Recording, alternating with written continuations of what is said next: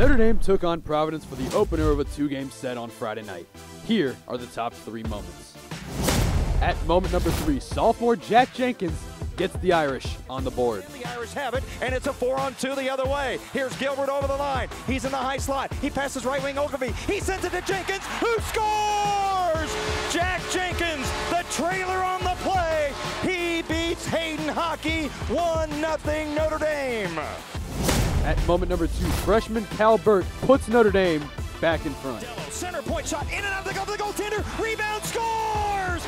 Cal Burke, who nearly scored a second ago, he beats Hockey, and a rebound goal, and a 2-1 Notre Dame lead, 59 seconds into the third. And at moment number 1, the junior Anders Bjork gets 2 goals to put the game away for the Irish. Pass Bjork over the line, he gets by Wallman, he walks in, he shoots, he hits the crossbar, the puck goes off the defenseman and in, that's a goal! Bjork scores!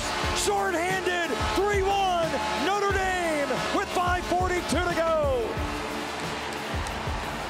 Bjork hit the crossbar, the puck I believe hit the defenseman, standing in the blue paint and went in. The goal came off its moorings, but I believe the puck went in first. Skates away from Kavanaugh. Gross in the middle. Right side, Nardella. One-timer save made. Rebound. Bjork scores!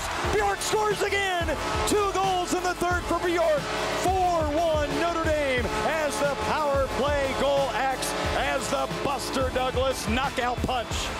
Notre Dame would go on to win this one by a final of 4-1.